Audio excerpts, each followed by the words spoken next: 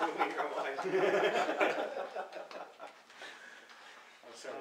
know, that's okay. So we've heard something already of James Yeary's contributions. But James Yeary is a poet and visual performance artist, and he lives in Portland, Oregon. He's a member of the Spare Room Collective, for whom he recently organized a festival of poetry for multiple voices. He's publisher of the chapbook series C, lowercase c, -L books. How do you pronounce that? I like the vocalization. I pronounce it different ways all the time. Okay. And is co-author with Nate Orton of the zine series My Day.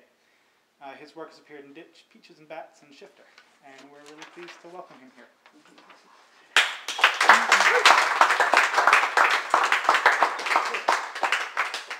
Thanks. My silence. The ink will disappear.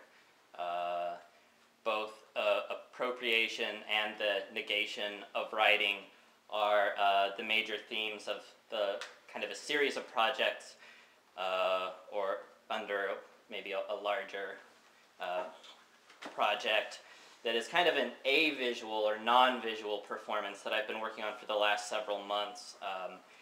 It's a series of experimental plagiarisms called Karaoke Superego. What I'm reading tonight is kind of a chronology that maybe it's a fictitious chronology, but a chronology that begins before that project and is kind of the thought that that leads into the end of writing, or the writing that comes after writing, or from outside of writing. I'm going to open with an epigraph from Beckett's Malone Dies, and I'm going to finish with a lot of stolen. There is no use in dieting words. They are no shoddier than what they peddle. After the fiasco, the solace, the repose, I began again to try and live, cause to live, be another in myself, in another. How false all this is. No time now to explain. I began again, but little by little with a different aim, no longer in order to succeed, but in order to fail. To place a coin on the lid of the eye that contains or contained this ghost object. The blur in the author, that kind of projective opening. Anti-writings, evocative and speechless and against the ironies of communication, crumble with and contain that crumbling. Wall as contextualizing component, the political, the sexual limits, or to claim the limits with your name that is no longer spoken.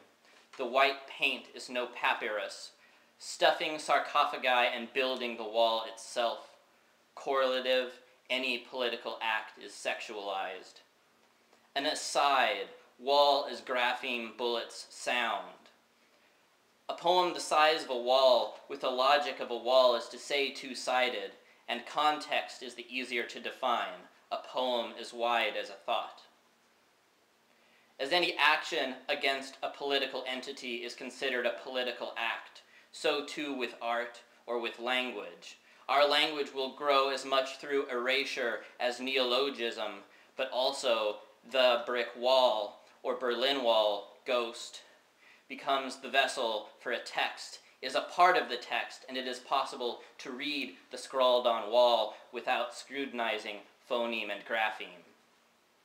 Our new languages of capital and design, of poetry, textese, vispo, graffiti, these are temples, new ruins, tributes of failure to access the promise of language. They are all great expenditures, are beautiful, but what can be taken at face value and believed? Almost anything could be said. N has become X. Because we have learned to read without reading, content has been replaced with context. And then there is the inverse, the things of the world, accumulating words too, and their tradition of poetry, of metaphor, may be to give new words to old meanings, but our contemporary tendency, despite technology's neologism, is to shear. If the spirit still resides in this body, to lean into the ear of the word and ask what it sees, or if the spirit has left the then the poem is a kind of prayer. The future of the meaning of a word is precarious. The death itself, the corpse or body in likeness, etymologically speaking. This curse better work.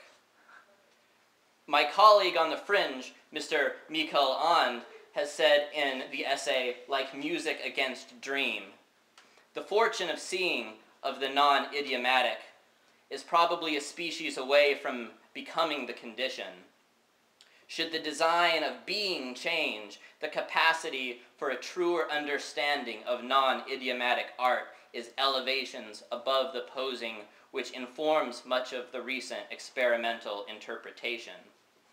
Secret system, secret kitchen, secret secret, secret swamp. I believe in failure because in the heart it is always dawn, and in the mind it is always dusk. Leaving a hole through which we can see the alternative, or what comes after. That is, the species, or species itself being a blow or loss, and reification, whereas our earlier strengths came from being uncategorizable. Earlier techniques and poetics, which questioned or chained what could be considered poetry, culminated in the erasure, a stratagem economically minded but internally directed. As modernists have shifted from an avant-garde to a post-avant mindset, they have become as lazy and inoffensive as their counterparts in industrial production. Out there in the world, landfills are piling up, as in the SPD warehouse, with books no longer being made by people. By untraining the eye from conventional modes of reading, teaching the eye to sheer convention, what is deeply relaxing within this reading is a sickle or scythe when pulled over to yesterdays. These literatures are underway, in production, have even already been called off for by their architects to be finished, snuffed out, undone, because they contain the seeds of their own destruction, that seed which we would cultivate. Visceral poetics, or vispo, a poem or poetics that blurs or distorts its relationship with its context, that which surrounds it, you, the book, a concept, whatever. Perhaps we demand, by providing all posthumous vispo, a place other than a paperback that says vispo in the upper left-hand corner of the back cover. Do I mean graffiti? Poet, be like God. And I'm going to end with a selection from a larger piece.